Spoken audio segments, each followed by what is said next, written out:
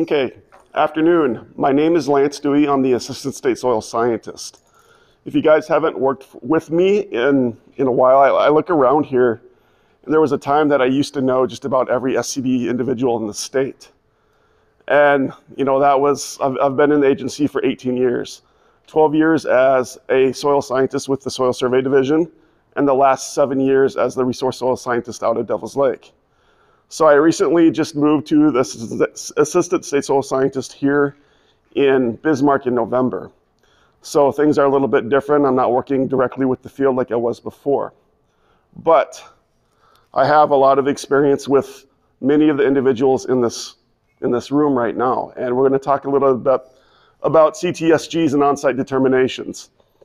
So as Kelly was talking about, you know, when you guys are planning and doing things, she referenced 20-year tree heights, okay? There's another caveat to that, and it's called the conservation tree shrub group. So the conservation tree and shrub group is a group of soil groups based on chemical and physical characteristics. We're going to talk about those today. What's unique about this little trivia on this front page is this little marker is actually the first shelter belt planted with America's New Deal back in, you know, the turn of the century with FDR when they did the New Deal. So does anybody know where that was, the first tree row that was planted on the New Deal? Without looking at that, does anybody know? Did anybody know? It was Oklahoma. So that's a little bit of some trivia for you guys. March 18th, which we're almost there, 1935. And that first tree row was planted by the first state forester, George Phillips from Oklahoma. Little trivia there for you guys. Okay. So what we're going to talk about today is understanding the soil series, and the soil map unit, the CTSG interpretation, and then we're going to look at some on-site investigations, hints and examples that you guys can do when you're out there looking at CTSGs. Okay.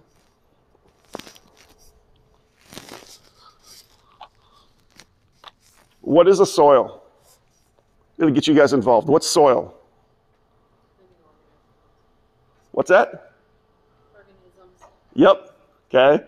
Is it just a media that you guys are putting your trees in? No, there's more to it than that. Okay. So soil is a natural body that's composed of solids, sand, silt, and clay, organic matter, liquid, air that occurs on a land surface. Okay. It occupies space and has horizonation. And horizonation is layers within the soil that have specific characteristics, whether it's color, whether it's texture, other inherent soil properties, okay? This media has the ability to support rooted plants and natural environment, so that's important, okay? What's a soil series? I'm going somewhere with this. What's a soil series? Does anybody know what a soil series is? Okay, you guys have been doing planting for a while. Do you recognize some of these names? You know, Hammerly, Williams, Barnes, Buse. Do you guys recognize those names? Okay.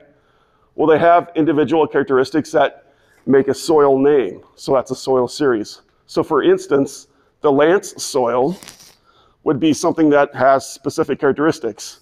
My topsoil is a little thin on top, and I'm a little thick on the bottom. But that's how you look at soils, okay? Soil names have specific characteristics.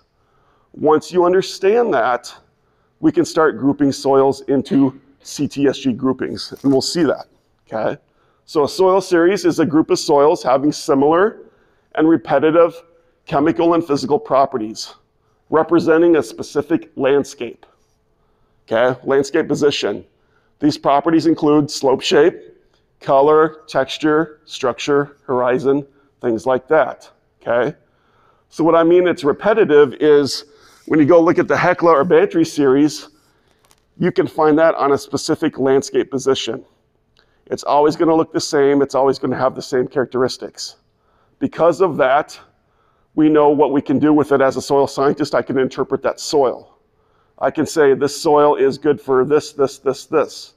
That's what we do with soils is we use them for general land use planning. Some things are good for them, some things are bad with them. And that's what we're going to talk about today with CTSGs. So what's the soil survey? Do you guys know what the soil survey is? What's a soil survey? Soil mapping, okay. So it's a representation of soils on a landscape, okay.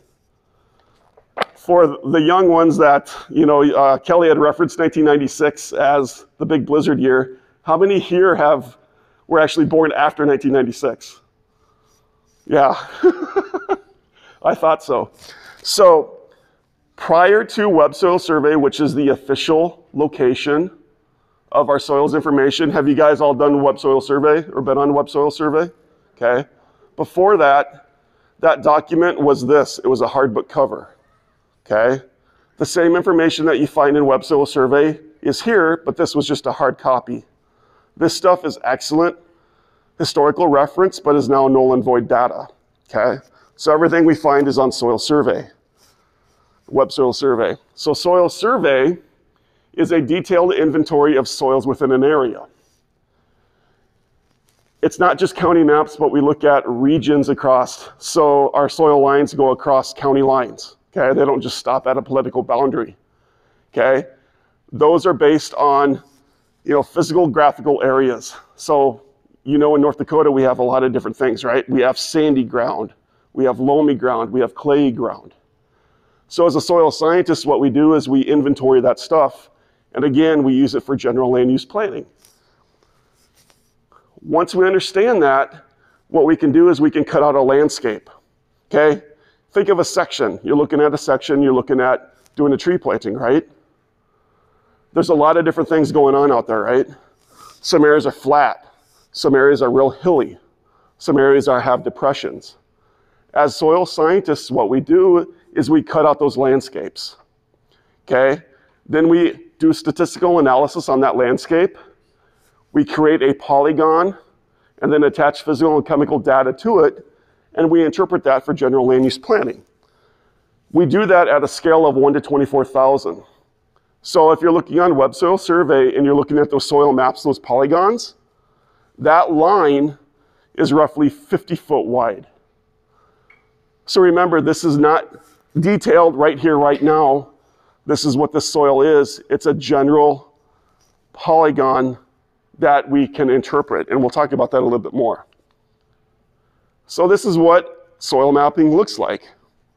As you can see here, we have different landscapes, right? So again, as a soil scientist, we see those landscapes and we cut them out, okay? Cut out the highs, cut out the lows, cut out the flats. Then we run a transect across the landscape. So this is how we actually soil mapped, is we ran a transect across the land, did a boring every 50, 75, or 100 feet. We drilled that hole, identified the soil, the Lance soil or the Jim soil or the Hammerly, and then we ran statistical analysis on that landscape. Then what we do is we slap on a map unit name, and then we interpret it. So in this case, these high areas that are here, the F144B, which is Barnes Buse 3 to 6% slopes, has a specific landscape to it. It has a specific look to it, okay? The 143A, which is a Barnes Sevilla 0 to 3% slope, has a specific look to it. It has specific soils to it. And that's where we go into something called a soil map unit concept, okay? So each of these soil map units has a concept to it. I know what it looks like on the ground, so as a soil scientist, I can write it down and spell it out. So I already know what a 144B looks like. I already know what a 143A looks like as a soil scientist, and it's my job to teach people in the field how to identify the landscape. But we also have concepts. So each of these concepts has that written data about what this landscape looks like. Okay, F144B looks like this. F100A looks like this. F101A looks like this, and so on and so forth. Okay? This is the soil map unit concept in detail. Again, we spell it out what each of these polygon landscapes look like. What I'm trying to get at is to let you guys know that when we're out there doing soil mapping, it's pretty detailed. We've put a lot of work into it, but it's not always perfect, and we understand that. There's some things about it that may or may not, you have to assume or look at a landscape, and you might have to make a determination that doesn't fit the norm. Okay, and that's where on-site reviews come in when you guys are doing plantings. And I'll talk about that a little bit more, okay? So this is the F144B. The reason I'm using this is it's one of my favorite ones. I did a lot of work on it.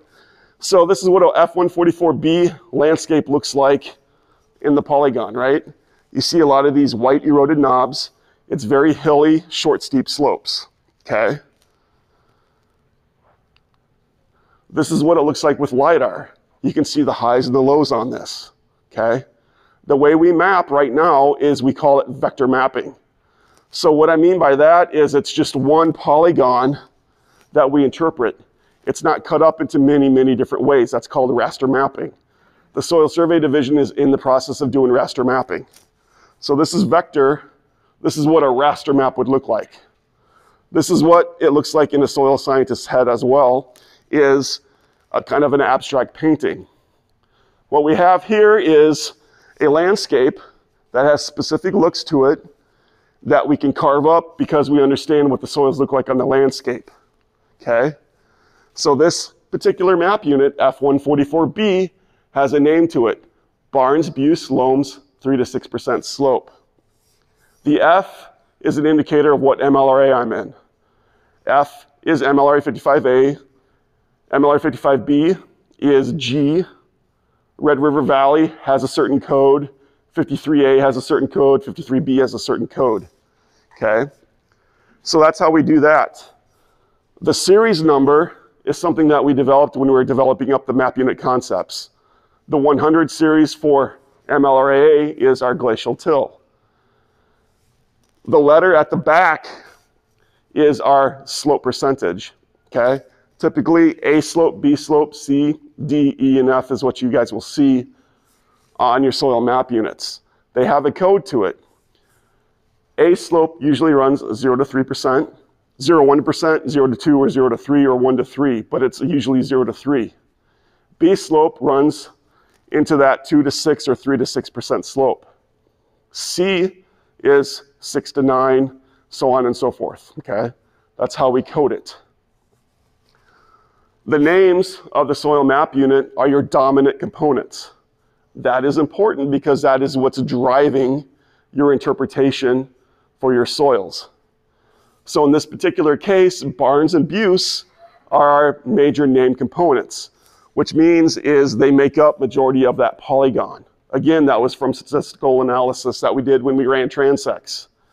So Barnes, which would be the yellow soils, come out at 28%. Buce, which is our yellow, comes out at 27%, Sevilla, and so on and so forth. In order to be a named component, you have to be at least 15% of that polygon. Does that make sense? And sorry, Ryan, I keep walking out of the line of the camera here. So that's how we do that, okay? And so on and so forth. So all the soils that are below 15% are called minor components, okay? They're not as important, but percentage-wise they could be, right? So you look at 14, 14, 5, and 12, right? That makes up roughly 50% of your polygon, okay? That's important. So when you do interpretations, there's a couple of different ways we can do it. One, you can do it by dominant component, which you would just be running your interpretation off the Barnes name, or you can look at dominant condition, which looks at all the soils in that polygon and then spits out an interpretation for you, okay? What's important about this is each of these soils has a rating to it. So in this case, we're looking at CTSG. We've grouped all of these soils with specific CTSGs based on physical and chemical data, okay? And then we put them in groups, okay? The CTSG, interp. So all of our soil components, phases, soil map units are placed into groups, okay? This was something that our data is based on the National Forest Manual. CTSGs are put into groupings of 1 to 10, and we'll talk about each of these groupings. Tree and shrub species are linked to the CTSGs. So if you go to your 20-year tree heights, How do you look at it? Is it has a tree. Across the top is your CTSGs. And again, those trees, there's a lot of stats behind why those trees fit into specific CTSG groupings, okay? And we understand that because not all trees do well on certain soils. North Dakota can be tough, right? We have limiting factors when it comes to, carbonates in the soil. Water is a major, major limiting factor within the state, especially as you go out west. So we group all of these, and we're going to go through those groupings. Those groups can be subdivided, okay? And the subdivisions have codes to them.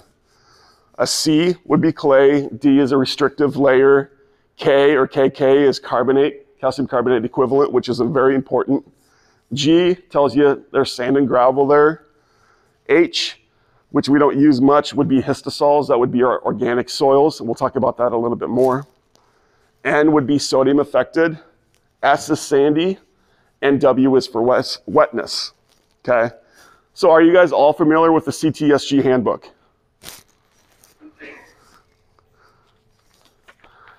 We have this little guide that we produced as soil scientists to help individuals in the field identify CTSGs. Who has not seen this? Raise their hand. Okay. This will be something that you can use or will be using out in the field, okay? And again, this breaks down all of the CTSGs that we'll be talking about, again, based on the National Forest Manual and our tacit knowledge as soil scientists on what works here in North Dakota.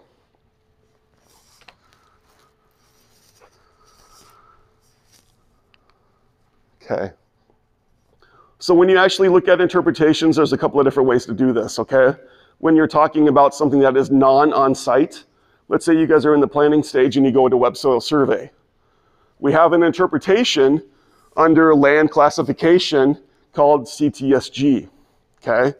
That CTSG, you can produce a couple of different things.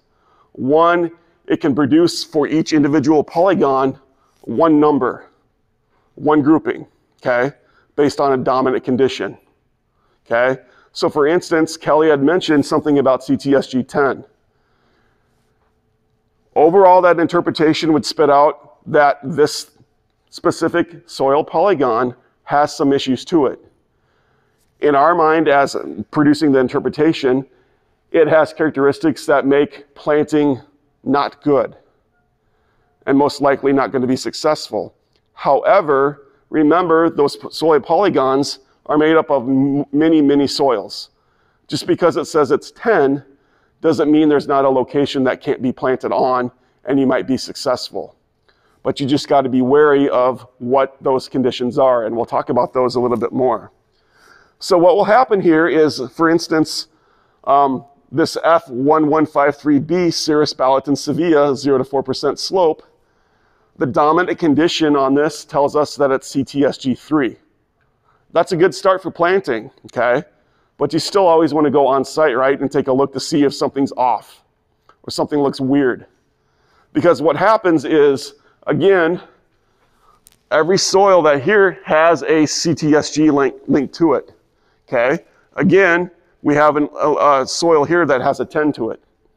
So just because that polygon says it's a specific grading doesn't necessarily mean you can or cannot plant it, but it does give you a dominant condition. So most likely that polygon's going to reach a 10, or I'm sorry, reach a 3, but remember you have multiple choices within there. And that's why sometimes you might need a soil scientist to come in and help you if things just don't add up or things are weird, okay? But this is a good start. When you are doing planting, when you're looking at the CTSGs, looking at a dominant condition within web soil survey, it gives you a pretty good idea on what's going to be on the landscape. So we'll talk about these CTSGs individual. So CTSG1, okay, has certain characteristics to it.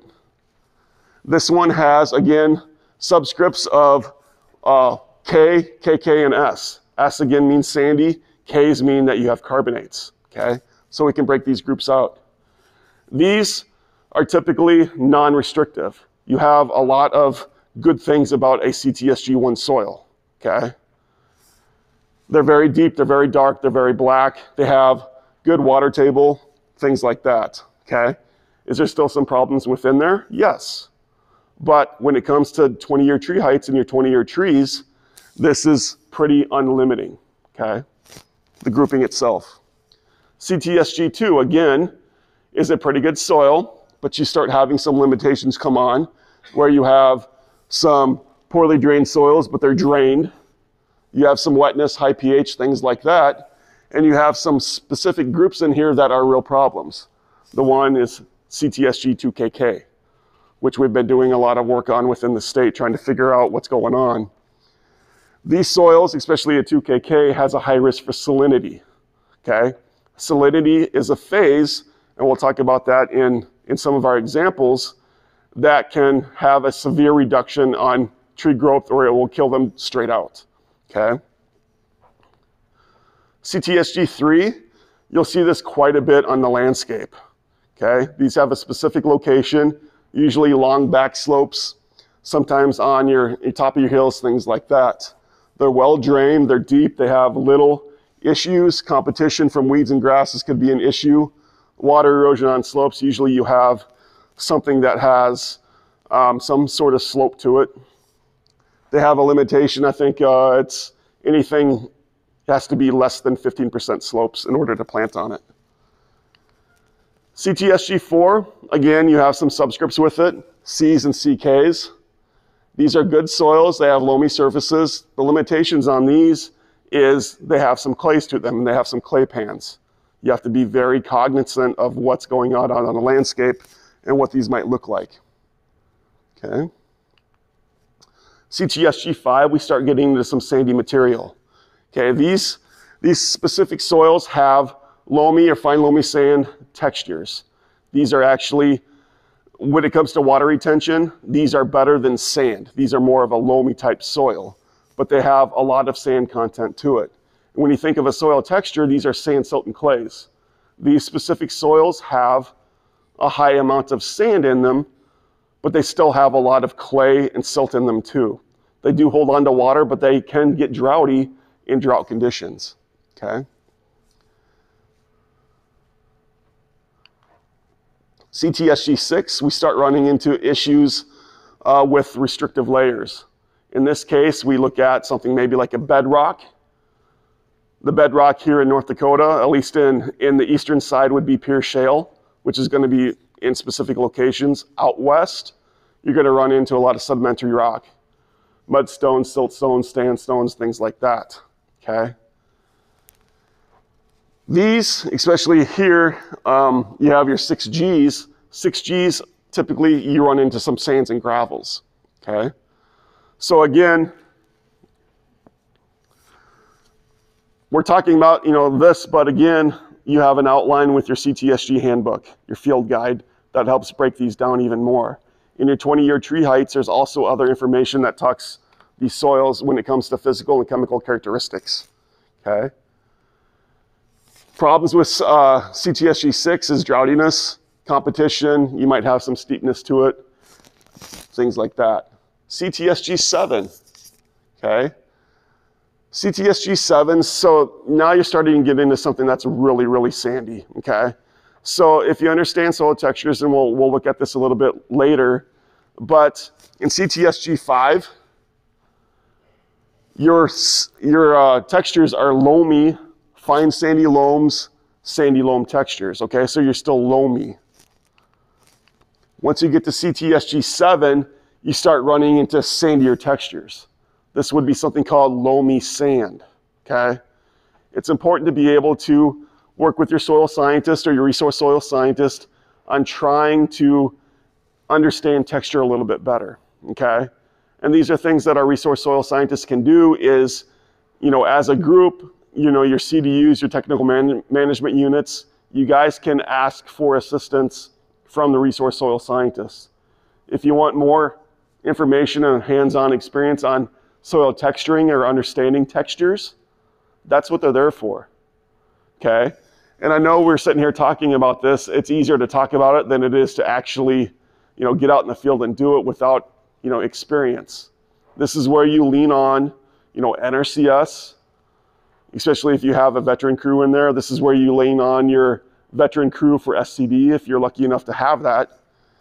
And start looking at textures, because there's a big difference in a CTSG5 versus a 7, okay? Your tree and shrub species are very limited on a 7 and a little bit more wide open on a 5. And all it is a soil texture. And that soil texture is directly related to available water content and the ability for that soil to hold on to water. Because what is our limiting factor when it comes to trees and shrubs? Is water, right? So this is important to understand, okay? CTSG8, okay? This one, we see it a lot too on the landscapes. These are going to be your high ridges. This is going to be the tops of your hills, things like that. The CTSG has a K behind it, 8K. K, again, is a calcium carbonate indicator, okay? In this particular picture, all that white stuff is calcium carbonate. Calcium carbonate is a limiting factor for many tree and shrub species, okay? This is why we have certain trees and shrubs in North Dakota that we don't have in other places. One of them I can think of would be like maple, right? Have you ever walked, or drove around North Dakota and say, hey, where's all the maple? It's because they don't grow here, okay? And this is what I'm getting at when it comes to 20-year tree heights, and when you guys are doing planning, is not every tree and shrub does well on certain soils. So it's important to understand what you're seeing on the landscape and understand what that CTSG interpretation is telling you in Web Soil Survey. So again, for instance, maples hate carbonate. They like acidic soils.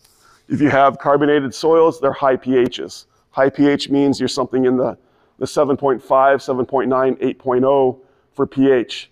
That's pretty carbonated, okay? So this is like dumping baking soda within a soil.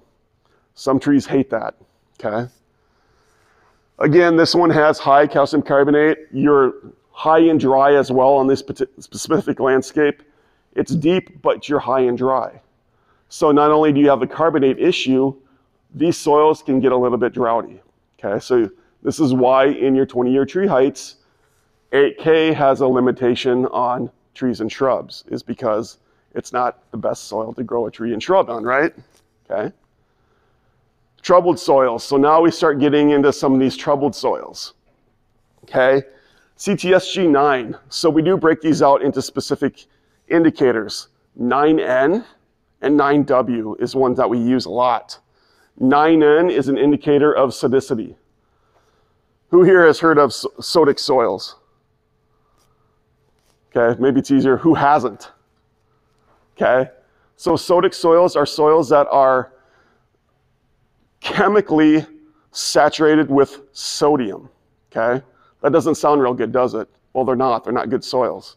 Okay, so in your cation exchange capacity, so when you're cycling nutrients, you've heard of like base saturation or things like that. You have calcium and magnesium and phosphorus and stuff within a soil, these cations, okay?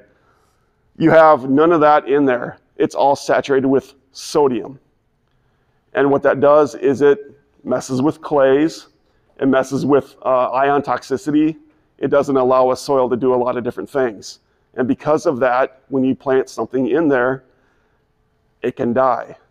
So when it comes to sodic soils, there's 3 types. There's okay, there's bad, and then there's god-awful terrible. So the good ones, actually, we throw those into CTSG4. Okay, those are ones that have clay pans. Once you start getting into worse sodic soils, you start running into 9Ns, okay? Past 9N is a 10, okay? Our 10s are gonna be leptic soils. Leptic, what I mean is it's not only sodic, it's also saline. So it's like a double punch.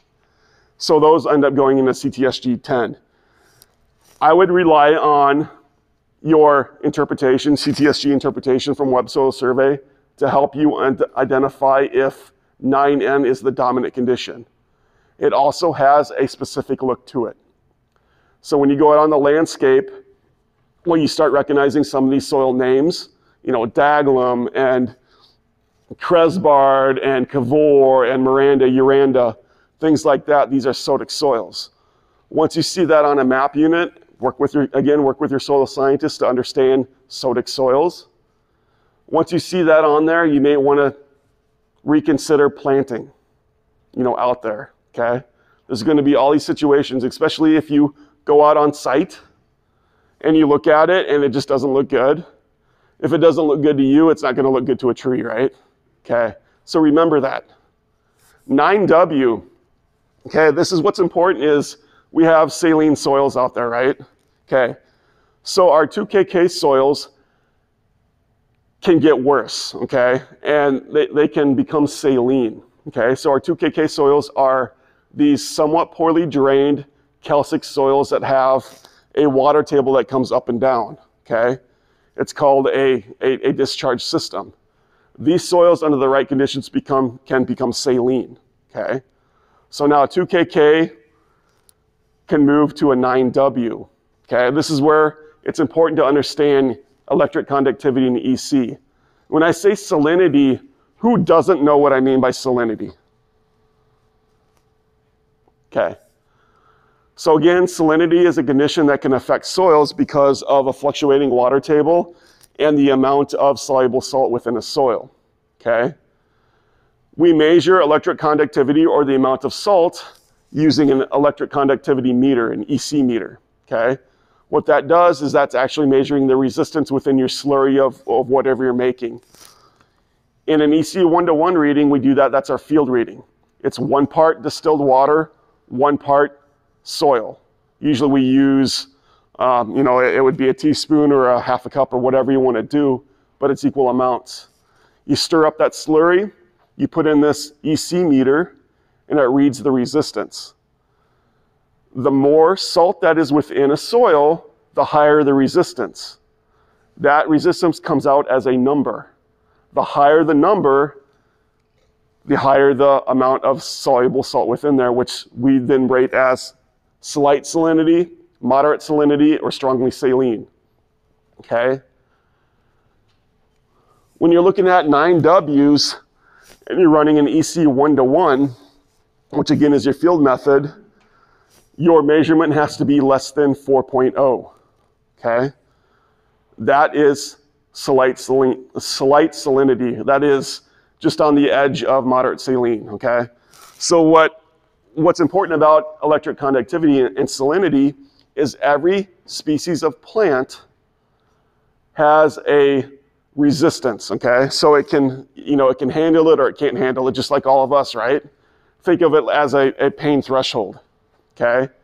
So how can we handle, salinity? Some plants have the genetics to do it, some plants don't, okay? One of the crop plants that we have, crop production, that hates salinity is soybeans or beans. Beans hate it, okay? So anytime you go in a field and you drive around and you see these void areas, it's usually because salinity has affected that ability to germinate and grow. Same thing can be said for a tree and a shrub, okay? Certain species can handle it, certain species can't, okay? And that's why we do have ratings when it comes to CTSG 2KK and 9Ws. We have certain trees and shrubs that can handle a little bit of salinity, okay? More shrubs than you can trees typically. So does that make sense, okay? So again, these are our troubled soils. These are things that something's changed on these soils. We can group them. We can still plant on them, but use caution, okay? CTSG 10, call me maybe, okay? Soils in this group have 1 or more characteristics which severely limit planting, survival rate, growth of trees and shrubs. So when you think about things that would affect a tree or a shrub, just without looking at this, I know it's already up there, but what would be some things that you could think of that would reduce a tree's ability to grow? Tell me some things that would stop a tree from growing or a shrub from growing. What's that? Too wet. Too wet. Too wet is one. Gravel. Gravel is another one. Because why? Because it can't hold water. Right. Okay. So, dry. what's that? Too dry. Too dry, yes. So in a case of gravel, droughtiness or sands, droughtiness is one. What are some other ones? Carbonates, okay? So some restrictive layers that we have would be like bedrock, right? Okay, so I have a soil that has, 14 inches of loam over the top, and then I hit bedrock. That tree or shrub might grow, right? But because its roots can never go any deeper than that, it's just never going to get real big, okay? So soil depth is one that we identify as being a restrictive feature, okay? Clay pans are also another one that we have. More so out west, you have soils that have a lot of clay pans. Again, that's like going into bedrock. You're a nice, root going down into the ground, and you run into what? This clay layer. This clay layer may not be able to get through. So that's your limiting factor, okay? Some other things we think about, you mentioned gravel, but soil texture, right? Sand, silts, and clays. Not only that is we have coarse fragment modifiers, okay? So have you ever heard of the term gravelly loam? So in our textural triangle, we have, specific textures. Silt loam, clay loams, loamy sands, things like that. Each of those textures can have a modifier to it based on the amount of coarse fragments. So our coarse fragments are gravel, cobbles, stones, boulders, flagstones, and such like that, okay? And we can look at those in different percentages.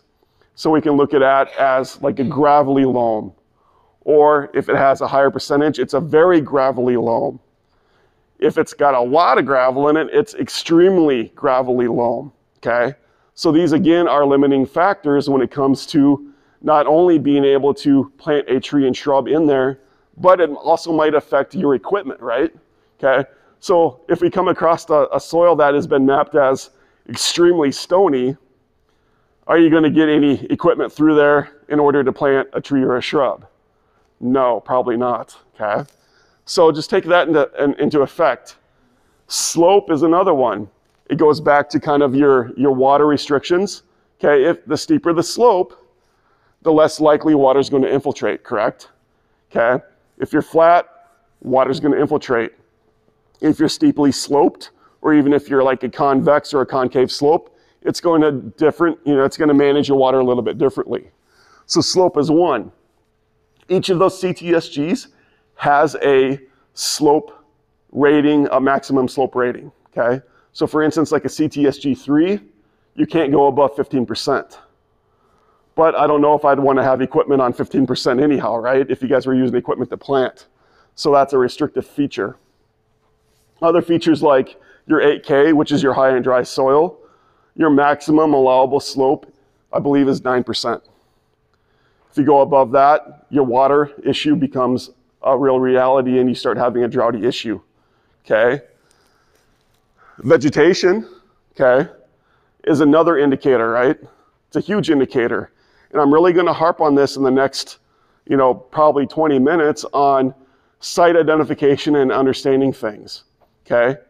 If you go out there and a site and the farmer wants to, or producer wants to plant trees here, right? And it's a crop field and nothing's growing, your trees and shrubs aren't gonna grow either, okay? If crop isn't gonna grow, your trees and shrubs aren't gonna grow.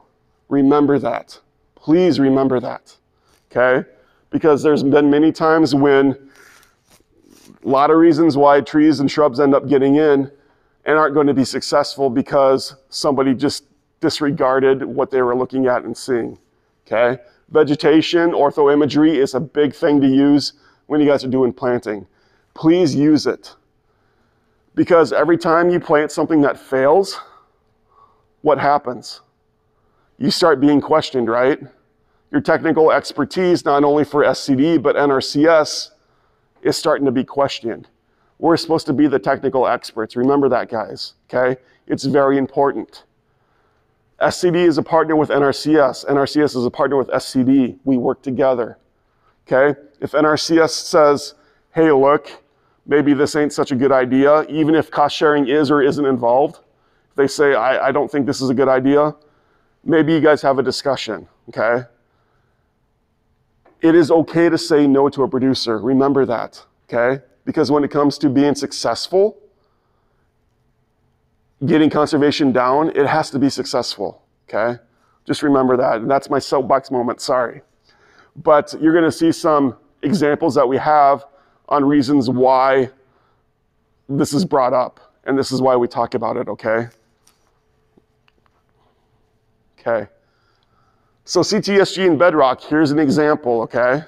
So you have a loamy material that was deposited by the glaciers overriding pure shale, okay? So this would be like your, I'm trying to think what the number is, like a 6, there's a 6D for when it comes to bedrock.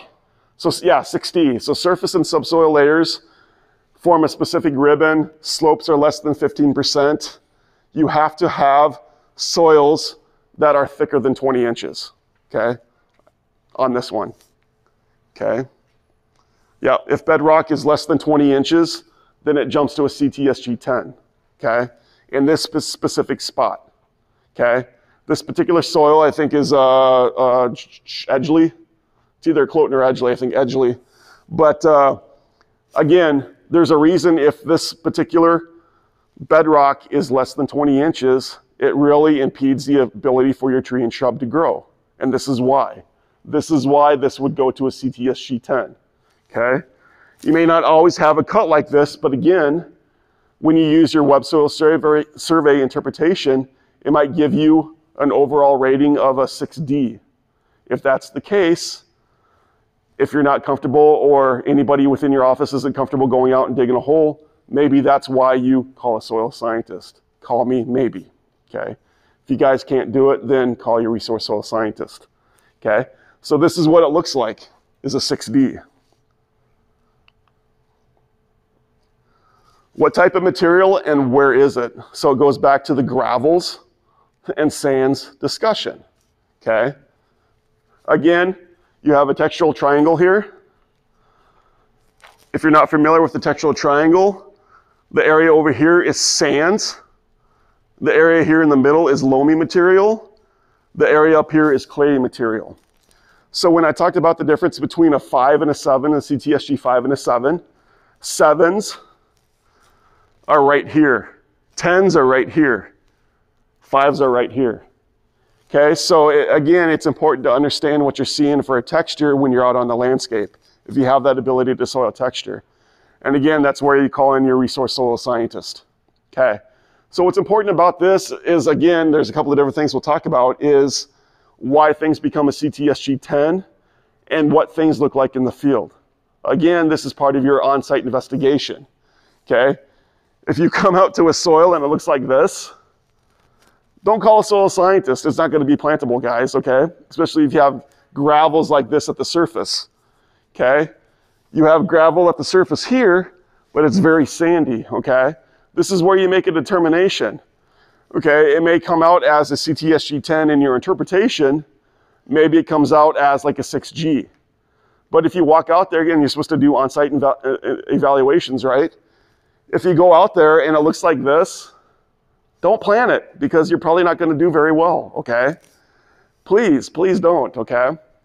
And again, the caveats on gravel is if you have less than 14 inches to sand or gravel, and when I talk about sand, I'm talking about sand on the textural triangle, it's going to be a CTSG 10. Again, it goes back to water retention, ability to hold water, ability for something to grow. If you have 14 inches of loamy material, and again, loamy material is going to be here in the center of the textural triangle over sands and gravels, then you can throw that into CTSG 6. And again, that is broken down in your CTSG field book, okay, on how to do that. If you have greater than 10 inches of sandy loam textures and no gravel, you throw that into CTSG 5. If you have greater than 20 inches of loamy sands or loamy fine sands and no gravel, so it's just a sandy material, you can throw that into CTSG 7. So that's how that works, okay? It's not always going to be a 10, but remember, if you see indicators like this, don't plant it. Please, don't. If you have gravel at the surface like that, it's not going to work, okay? Understanding the difference between CTSG 9 and 10, or 9W and 10. Again, we talk about salinity here, okay? This is where it is important to understand what you're seeing on your ortho image, okay? In this particular case, in your top left-hand corner, with the yellow arrow, that is showing salinity on your map. What does that look like on the ground? It looks like this, okay? Your soil textures or your soil profile looks like this. All the white stuff there is specks. Okay, and again, use your EC one-to-one readings in the field, and if you need help identifying that or doing that, rely on NRCS, rely on your resource soil scientist to help teach you to do that, to be able to do those readings to make decisions. Because the other thing too is this worth it? Is it worth it to mess with this, okay? If your soils look like this when you go out to the landscape, even though maybe the CTSG says, okay, we're supposed to be a 2 kk, but obviously we have a saline issue, you have to say no here, because you're not gonna, no matter what you plant, it's not going to be successful, okay? Unless you run an EC one-to-one and it says it's less than 4, okay? That's where your CTSG 9W comes in. But again, you gotta make determinations when you walk out to the landscape and it looks like that. Does it even matter if you run an EC one-to-one? Do you just look at it and say, maybe this isn't a good idea? Or maybe we need to look at a different location to plant. If you still want to do your wildlife planting, Mr. Farmer, then maybe we look at a different location because here it's not going to work, okay? It's okay to say that, guys. It is okay, okay? Here is one that I did in a county, one of my field visits. Vegetation response, okay? They wanted to replant that line, okay? At one time, it grew, right? But at what point is it important to grow there, or is it, important to move off and stuff like that? So vegetation response, don't ignore it, because it's telling you something, okay? In this case, you see the trees are real bad, and then they start getting a little bit better, right? Okay? Once you see that, use that on-site investigation to help make your determinations, right? Okay? So that's what that looked like on the east side. Or that would have been on the west side. So that is all salinity all the way up to the surface, okay? So again, that's the difference between a 9W and a 10. Does that make sense, guys? Okay.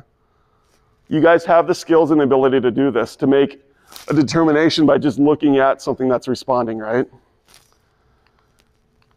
Here's another one that we had.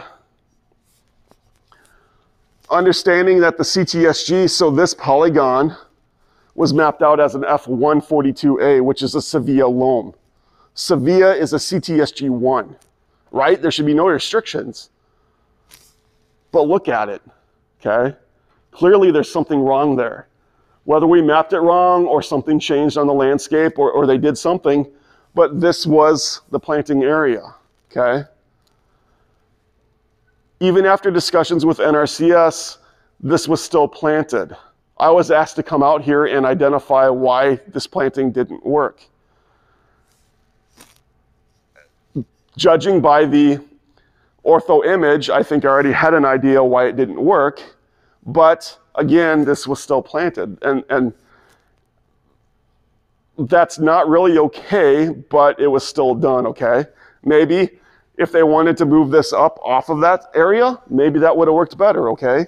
So there's always different ways to do plantings. If the planting has to go in or is going to go in, always look at your best scenarios, okay? When I talk about what you're seeing on site, it tells you a story, okay? So in this particular case, this planting area was full of kochia. If you understand salinity, kochia is a big indicator of, soils that have ECs that are very high. Other indicators are saltgrass, foxtail barley, or being completely void of vegetation, period. Okay? And I'm not harping on, the SCD on this one, but it just, we need to do better, okay? And in this particular case, the planting was a failure because the planting probably should have never went in, right? There's plenty of indicators here that suggested maybe we do something different. And this is what the soils looked like, it was full of salt, okay?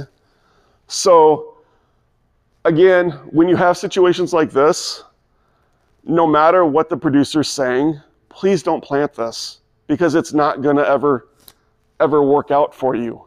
And how many times are you gonna have to replant before you just give up and abandon, okay? So please don't do this, okay? We expect better out of all of us, okay? Sodic soils, so CTSG4 versus 9N versus 10, okay? Here's another one that they looked at doing the planting across there. This has a specific phototone to it, right? It's showing you something. Vegetation response, and you'd see this from an ortho image. Would you ever want to put trees or shrubs through there? No, okay? You can move upslope or downslope, but don't go through there. Even if it is a 9N, you're really limited on the amount of trees and shrubs you can put in a 9N, let alone a 10, right? 10 is not plantable. When you backed off of this, you come here to the south, it's a CTSG4 and you have a little bit more options in order to plant.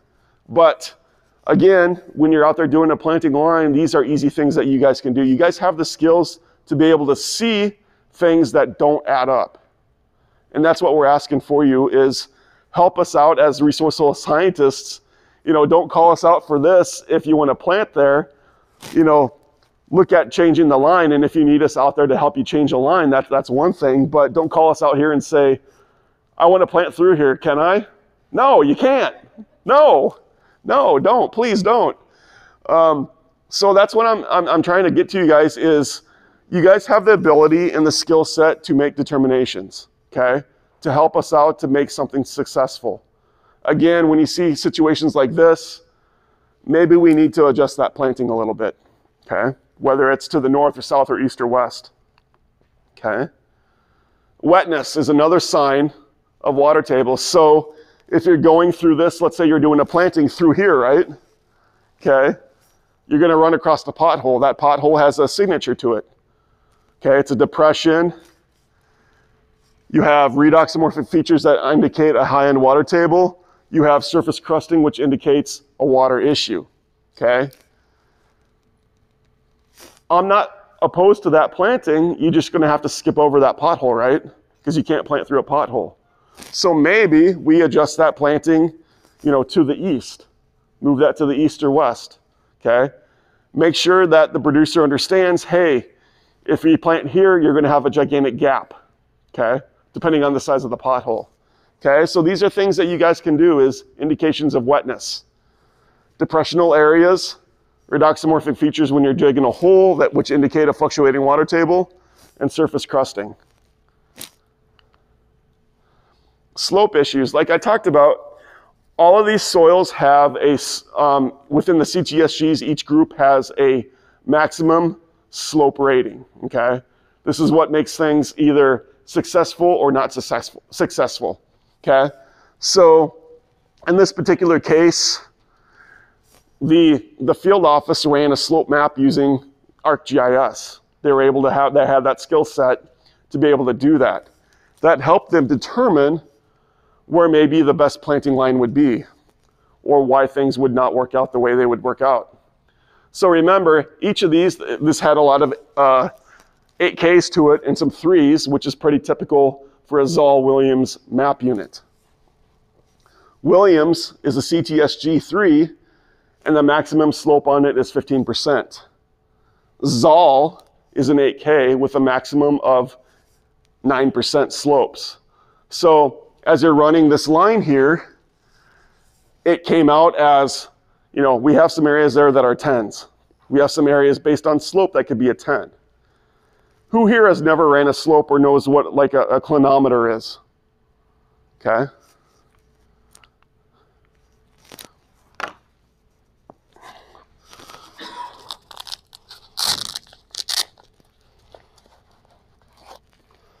one of the skill sets I hope you guys are able to develop with the help of, veteran people within your agency, NRCS, or your resource soil scientist is being able to shoot slope.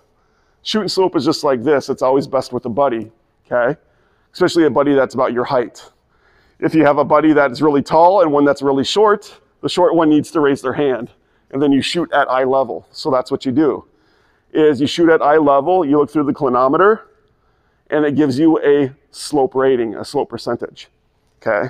And this is what it looks like through the target is slope rating, okay? And that's how you shoot slope. So if you come out to an area and it looks steep, maybe the best thing to do would be shoot slope, because each one of these has a limiting factor on it, okay? So if you don't have that skill set, we can help you develop that. Ask questions. There's got to be somebody somewhere in your technical management unit or your CDU, fellow SCD members that have shot slope with a clinometer, okay? So again, know the slope requirements for each CTSG. And again, that is highlighted within your field guide, also within your 20-year tree heights. Okay, again, slope issues. Okay, another one that I was asked to talk about is we've had a number of questions come up in the past and recently about planting in feedlots. Have any of you guys had this question come up from a producer? Okay. What are some of the issues that you can think of about planting in a feedlot, or in a feedlot or around a feedlot? Compaction. High nutrient load. Salinity. Very good, okay. So a couple of different things that's happening is within the feedlot itself, okay? How long has that been a feedlot, and how much scraping has been done with the tractor and the front end loader, okay? Scooping out that compost, right? So now you're starting to affect the amount of topsoil that is on your ground, right? So that's issue one. Issue two, compaction, okay? You've had animals there for a very long time, right? No vegetation, been pounded on for a number of years. You are starting to impact your soil, okay? So the reason why a lot of our soils can go to a CTSG 10 is because it's no longer native soil. It's been manipulated in some way, whether it's been scraped or leveled, land leveled, or whatnot. That impacts a tree's ability to grow, right? Okay. So when you impact that stuff, and when you impact the structure and you get into compaction, now you start having problems with root penetration, water infiltration, things like that. The other big one is nutrient load, okay? I can't even tell you probably what the nitrogen load on this was, but it was, I didn't even have a soil test because there's no point to it, right? Okay. When you have a high nutrient load, it takes a long time to reduce that. A lot of times the way they do it is they'll put in a perennial grass to kind of mine out that extra, that extra amount of nutrients, just to get it down to a level where you can actually maybe plant a different grass, okay? When it comes to trees and shrubs, they're gonna burn up, okay?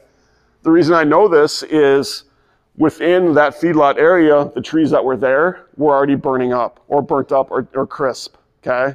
They had been to the west, or actually to the north of this, were gigantic cottonwoods that had been mature, and they were now dead because of nutrient load, okay? There is no specification or information out there. There's very little on nutrient loads when it comes to trees and shrubs on what is toxic and what is acceptable. This is research that we've done. Plant Materials Center has been in on it too. We've been trying to look for this stuff. It's difficult. But what I can say is if you're unsure and they the producer runs a soil test on it, if the nutrient load looks high for a crop, it's probably going to be high for a tree and a shrub. So just remember that, okay? These are not plantable, okay? You have to be real wary about the areas outside of the feedlot area too, especially if there's some slope to it, okay? If this slopes to the south, let's say, do you want to plant trees to the south of that? No, because leaching is going to end up moving that nutrient load to those trees, Even though everything looks good, over time it's going to burn up, okay? Especially if you understand how water runs. This particular spot, crazily enough, has come up many, many times by a specific producer because the application's in and it keeps coming up, right? So it's always every year, no, no, no, no, no, no, no, no, no, no, okay? Reason this is you see me standing on top, that's 5 foot of compost. They wanted to plant through here. It's not acceptable, okay? It wasn't gonna work. And that's what it looked like. My partner that was there with me, she was at the bottom of that and took the picture. And I was essentially, I could have walked off that and stepped right on her head because that's how high up it was. So when you have these feedlot questions come up, this is the answer. You tell them this is not gonna work out, when it comes to cost sharing or non-cost sharing, because we want your conservation to be successful. This is not gonna be successful. These will burn out, they will die, okay? Remember that. Do you guys have any questions on this just because it's come up a number of times? Yes? How long would you be able to let it sit idle, do you think, before you could go in there? Well, if you want to go that route, then you start taking a soil test at the beginning, right? Okay. I can't tell you how much time. If it sits idle with nothing on it, it will leach out maybe over time. But, are you looking at 20 years, 30 years? Are you doing anything to remedy that? Are you putting in grass, anything that's going to help mine out that nutrient? Kelly. I had a producer plant trees over feedlot before I started with my district 7 years ago. His trees are probably about 10 years old now. He scraped the feedlot off about 10 feet of the existing ground. I hadn't had cattle on it for 30 years, and we're still seeing issues with it. So Did you say scrape 10 feet? Yeah. To get down to actual soil, and we're still having issues. Let me ask you guys that. Is that worth planting a tree and a shrub? Unless it's a make or break when it comes to wind protection, right? Maybe at that point the best thing to do is put up a snow fence or something like that, right? If you have to go through that much cost-wise in order to get a tree and a shrub to plant, that's difficult. We're running into issues also with subdivisions, okay? Subdivisions where they've gone out, they've done land leveling, things like that, and then they want to, after the fact, plant, trees around each lot, and they'll come to the SCD, right? You guys are supposed to follow specs, okay? NRCS specs, that's part of what you guys are supposed to do. I understand there's a lot of discussion about that, because, there is money involved in things like this, but, do you want to be successful? Is this, what are we going to do, or what's the make and break on this, right? So that's one thing that we've come across quite a bit is these new subdivisions that are going in. Hopefully, if you get out into the public eye, you can explain to, subdivision developers, hey, maybe you guys want to put trees in first, then worry about the rest of it, right? Maybe that's something to discuss, okay?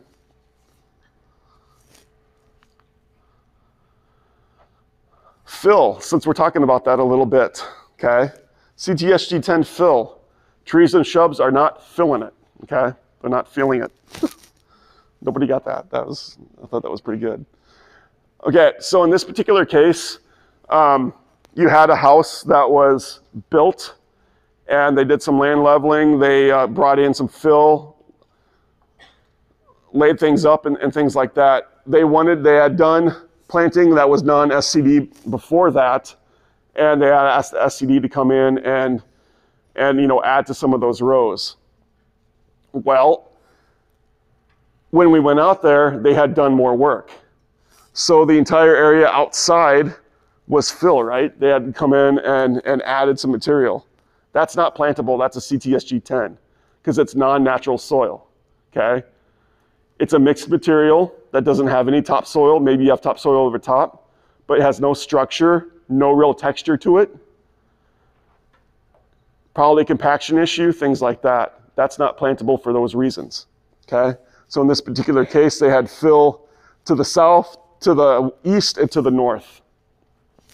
Outside of that, we were able to get to a CTSG-10, which was about 5 feet lower than, or I'm sorry, CTSG-2KK, which was about 5 feet lower than what they had built on. So they had brought in all this fill, leveled that out, built it up, and then built a house on it. And so you can only do so much. You just can't plant here. That was all sand and gravel, things like that, okay? Yes, sir? So like, how long does it take to actually get an actual soil back after you've done something like that? Let's say you have grass and cover on that and kind of start building. Is it decades? You're talking a lifetime. So it's beyond us. You're talking to restore a soil naturally back to an extent of what was native, then it's a long time. If you're asking for something that's going to be usable, functional, no matter what you do here, it's still a soil scientist is going to be able to identify that you've had some modification here, and it's going to be CTSG-10. But in a normal sense, when you come to like reclamation, so, the coal and the oil industry does reclamation. So they hold bond on that for 10 years, okay? So up by, Falkirk and things like that, they do reclamation to all that coal that they pull out, okay? That goes into a perennial vegetation for 10 years before that's bonded out back to the producer. Those are functional only with a perennial vegetation. You're not going to be able to plant a row crop back in there and be successful. So the answer to that is it takes a long time, okay? So the goal is to not do any disturbance to that before, they want to do any trees and planting. And I understand that's not always you're not always able to do that, but have those discussions. Sarah. I'm glad you bring up the fact that we do have to tell people no sometimes, and frankly, people just make mistakes too on where they build their houses. I've got one client that's tried to establish trees now for how long, and it's all saline. Like, they can't even grow grass in this yard, and they built a brand new house. They're out in absolute open. I'm up in Walsh County, but it's really sad. I don't know if they will ever be successful even having a lawn. And they just picked a really bad location. They farmed, so it was the worst land they had. And now they're just miserable, and so I'm looking at, basically researching trees and shrubs at what their salinity tolerance is. And I bet if we pulled the ECs on those soils, I wouldn't even, I know they've spent a lot of their own money. This was before my time, but now I'm trying to have to pick up the pieces of what the prior person did, and it's just not good. Yeah, it's, unfortunately, we see that a lot. I've been in this now for 19 years, and a lot of times they want to put trees and shrubs in their worst spots, right? I can't grow a crop there, so let's put trees and shrubs in there and make it wildlife, right? Well, in cases like that, maybe grass would be the best thing for wildlife cover instead of trees and shrubs. So that is kind of a crash course in CTSGs and soils. I know it's a lot of information, but again, you have people to rely on and lean on, especially if you are new to the SCB realm and conservation planning. Okay, you have your partners, you have resource soil scientists you can rely on. We're thinner than what we were a year ago, but they're still there to be able to help you guys. Okay, do you have any additional questions right now? Additional questions? Yes, sir. Going back to your initial soil you talked about, you had a CTSG of 3 and 30%, and a 1 Oh, yes. Yep. 5%. Yep. Say, for instance, we have an application that's due tomorrow. The farmer just came in, wants to plant trees there. Ground's froze, covered with snow. We have to have a CP4 done tomorrow. What are you going to do? Plant the 1KK then? So there's a couple of different ways you can do this, okay? So let's say, okay, this is your map unit. He wants to plant right across the line, okay? You can't go out there and do an on-site investigation. I understand that. Use your reconnaissance the best you can. Use an ortho imagery, okay? If you are able to do a drive-by to kind of get a look, that's something that's there too. You can do two things. Is one,